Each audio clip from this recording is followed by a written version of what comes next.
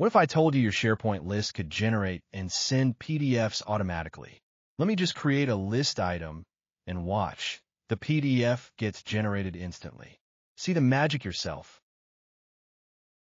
Hello everyone, welcome to my channel. Today in this video, I will show you an interesting demo. First, I'll show you how to create a dynamic Microsoft Word file with SharePoint list data, then convert that Word file to a PDF file. Here I have taken a use case like when an interview candidate gets selected in a company, HR will roll out an offer letter to the selected candidate. So how can this process be automated? In this demo, I'll show you the end-to-end process of how I've developed this solution. So let's get started. I need to set up a couple of things in SharePoint. I need to set up my SharePoint list. This is my employee offer letters list with a couple of columns.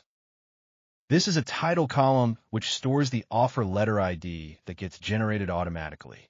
And this is my employee name column. And then we got the email column. These two are single-line text type columns. Then we got job title and department columns. These two are choice columns. The joining date is a date type column. Salary is currency type column. Then we got the acceptance deadline date type column and status choice column. So this is my employee offer letters list set up in SharePoint, which I already did. So how does it work? When an HR team selects a candidate, they enter offer details for that selected candidate. Then, once they submit the details with the status as sent, the flow behind this will create an offer letter PDF file out of these data and send an email to the candidate automatically with the attached offer letter file. Then I have SharePoint document library, which stores all offer letters files. And here you can see that inside this library, I have created an offer letter templates folder. This is my template file, which I have created, and based on this template file, all the offer letters will be generated automatically. And you could see that these are the offer letters that already got generated automatically.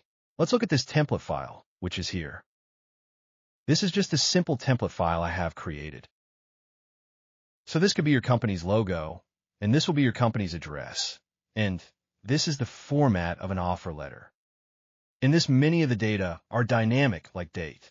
This is the current date, and this is the employee name, whom you're sending this offer letter, and this candidate. Email ID, and this is the subject, like offer of employment for the position of software engineer. These all are dynamic. Then, this is the format of the offer letter, and there are many dynamic columns, as you can see here. So those will be filled up automatically. Before I get into this, I'll show you how I created this template. So I'm taking you there. This is my local template file I have created. So the one I uploaded and showed is the same copy, but I'll show you how I had designed it here. In the beginning, this developer tab will not be there. You need to enable that. How you can enable that? You need to right-click on the ribbon menu anywhere, and then click on Customize the ribbon. Then you come here and select the developer checkbox. Select that and click on OK. Then you'll get this developer tab, and then you can create a custom template, which I created here. Here you can add dynamic controls like plain text, rich text, checkboxes, combo boxes, drop-down lists, and more. Then go to the properties of each control and update the title and tag value shown as an example here. You can see on the screen how I am updating the title and tag value for a plain text control. That's it. So likewise, I have added employee name, joining date, department, job role, and more controls here. All the control types I have added here are as plain text. You can map these controls with SharePoint list columns. I'll show you how we can do. You can see various types of controls are available here for your Word template file. This is how I have developed this template. Let me close this now. I don't need this, as already I have uploaded this to my SharePoint templates folder. So this is my offer letter templates folder. Now let's watch the demo. For instance, I will add a new employee in my employee offer letters list. I'll keep the title empty because the title column is nothing but the offer letter ID that will be generated and updated automatically, which is unique.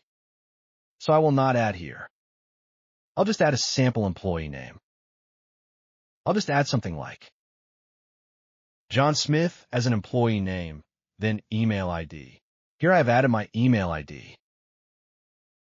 Actually, this should be the candidate email ID. Then the job title, I can select like consultant. Then I can select department as IT.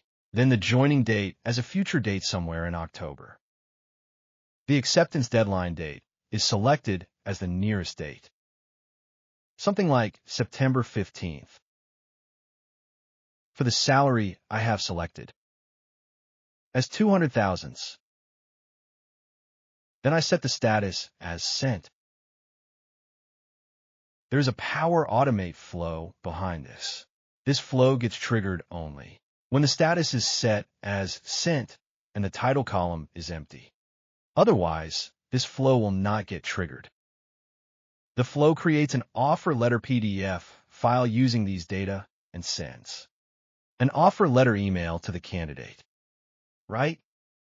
So I will just submit it, save it. Now my flow will get triggered. I'll just go to my flow run history and see whether it succeeded or not. I'll go here. I'll just refresh this list. My flow is still running. Okay.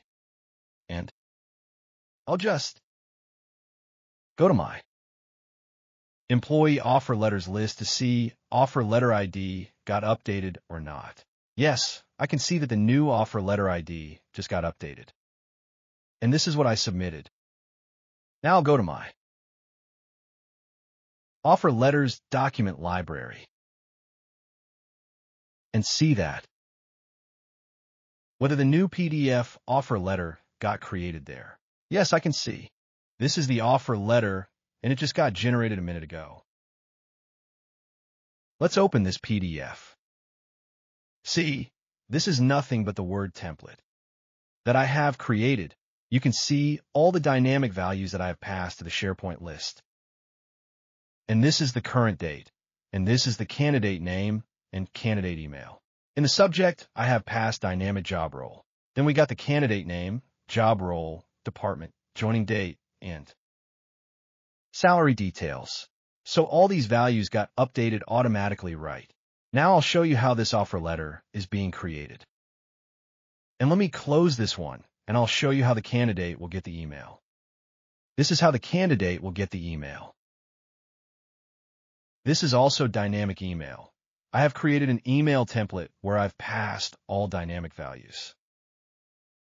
We can see department, job title, joining date, and acceptance deadline date. All are dynamic here. This is the offer letter attachment PDF file. Let's open it and see how it looks. So this is the PDF attachment file.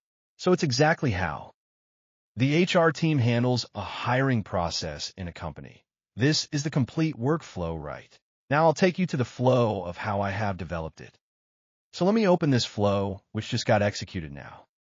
All actions in my flow ran successfully. If you're enjoying this demo, don't forget to like and subscribe. It means a lot and helps me keep sharing more with you. This is my flow. I'll explain each step one by one, right? So let me open this in edit mode. Yes, this is my trigger when an item is created or modified in the employee offer letters list, and this should get triggered only when the status column is set to sent and the title column is empty. So I have set a condition here. If the status is set to sent and the title column is empty, then trigger this flow. Adding the title column with an empty value in this condition is very crucial. Otherwise, after setting the status column value as sent for the first time, all subsequent updates to that list item will trigger this flow. Not only that, but if you have an update action in your flow, this will go into infinite execution. So adding this conditional trigger is very important. At the end of this flow, I'm updating the title column with the offer letter ID. This will make this trigger condition false, so it won't trigger. So this is what I have set here for the trigger condition. Then, this is my site URL. This is my employee offer letters list name. Then what I'm doing is I'm reading the current item, which I submitted in my employee offer letters list. So for that, I have added this get item action here. This is the site address again. This is the item ID from the previous trigger action step. Using this, I get the offer details I just created. Then I have added here populate Microsoft Word template action. This is a premium action. You will get it from the Word Online Business Connector section, where for the location I have passed my SharePoint site. You can select the site listed here. This is my document library. I have passed here. I'm passing my template file here. You can see this is my template file. Once I have selected my template file, all the template controls that have been added to my template file will be automatically populated. See here, joining date, current date, employee name, salary, job title, department, employee email, employee name, whatever I added in my Word template file, all populated here. Then I'm passing the values from this get item from offer letters list. For example, for the joining date, I have picked the value from here. I've selected it from the get item action output. Likewise, I have passed all the values from here. This is pretty straightforward, and for the current date, I have passed the current date. You can see how I have passed the current date, just formatted to the expected format, year, month, and date. Then what I'm doing is I'm creating a Word file in my document library. So, basically behind the scene, before converting or creating a PDF file, I am creating an offer letter file in Microsoft Word. It is in the middle layer for a temporary purpose. This will be deleted later automatically. Then I've added a create file action. This will create offer letter Word file. Here I've passed my site URL, and for the folder path, I've passed my document library. Then for the file name, you can see how I'm passing it. Here I've used the string concat function to create a file name with the employee name and offer letter text followed by the current date. Due to that concat function, this is how the file gets created in the document library. Then for the file content, I've selected the body of the populate, a Microsoft Word template action. Here I've just selected the body of this. Populate a Microsoft Word template action. You'll get from here. So my Word file will get created using this action behind the scenes. Now I'm converting this same Word file to a PDF file for the offer letter using this Convert Word document to PDF action. Here for the location, I'm passing my SharePoint site, and for the document library, I'm passing my document library. And for the file, I'm passing the name attribute from the Create Offer Letter Word file output. You can see how I've passed the name attribute here. This is how my Word file is getting converted to PDF. So now I got my PDF file generated here. Then what I am doing is I am uploading that PDF file to my library in the same location. So again, I am using this create file action to create a PDF file in my document library, and this is my site address. This is my folder path. That is nothing but my root level document library, and then constructing the file name the same way as the previous one, only adding the PDF extension here. Again, here I am using the concat function. You can see how I've constructed here. Due to that concat function, my PDF file name was created this way. Employee name, offer letter text, followed by the current date. Now, for this file content. I'm passing the body of the Convert Word document to PDF action. How you can pass this? You get it from the output of the Convert Word document to PDF action. I'm just selecting this PDF document here. So this is how my PDF file got generated. Next thing is I'm sending this offer letter PDF file to the candidate. For this, I'm using the Send an Email V2 action, where I've passed the employee email, job title, department, joining date, and acceptance deadline date dynamically from the Get item from Offer Letters List Action output. In the subject, I've configured your employment offer with global SharePoint for this role. You can pass all dynamic values from this Get item from Offer Letters List Action output. Then I have created an email template and passed all the relevant dynamic values wherever they fit. So basically what I'm doing here is showing how I built a job offer email template in Power Automate. The subject is clear, the body greets the candidate, mentions the role, and points to the attached PDF offer letter. It ends with a simple closing from HR, saving time and keeping the message professional every time. This way, every time an offer is sent, HR doesn't have to type everything from scratch. The system generates it automatically.